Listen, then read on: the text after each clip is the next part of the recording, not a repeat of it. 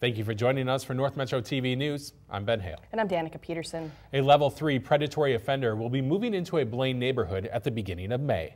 Roger Lynn Node has a history of sexual conduct with adolescent males. He'll be moving to Blaine in the vicinity of 113th Avenue and Hastings Street Northeast.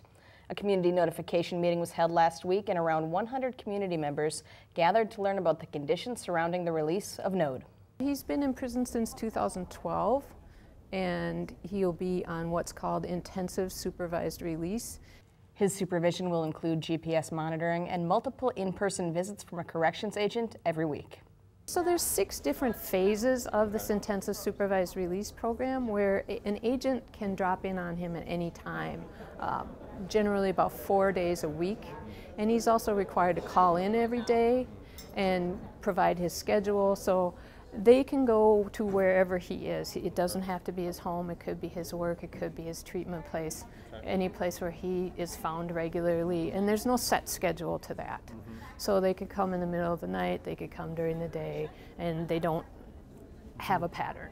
In addition to the intense supervision, Node will also have several other restrictions placed on him. No ability to go on the internet except to look for a job, say, at the workforce center. That would be allowed, but that's the only use of internet he would be able to have. No contact with minors, either direct or indirect. No alcohol or drugs, zero tolerance for that. He has to obtain and maintain a full-time schedule. Employment is a priority. The community notification law has been in place for 19 years, yet community meetings are still well attended, and residents leave with valuable information. It's an opportunity to have a conversation about sex offenders in general and safety planning in particular. People can talk about what their safety planning process is now. Does it need some stepping up? You know, what are they doing now? Talk about family safety planning, having a safety plan and practicing it often.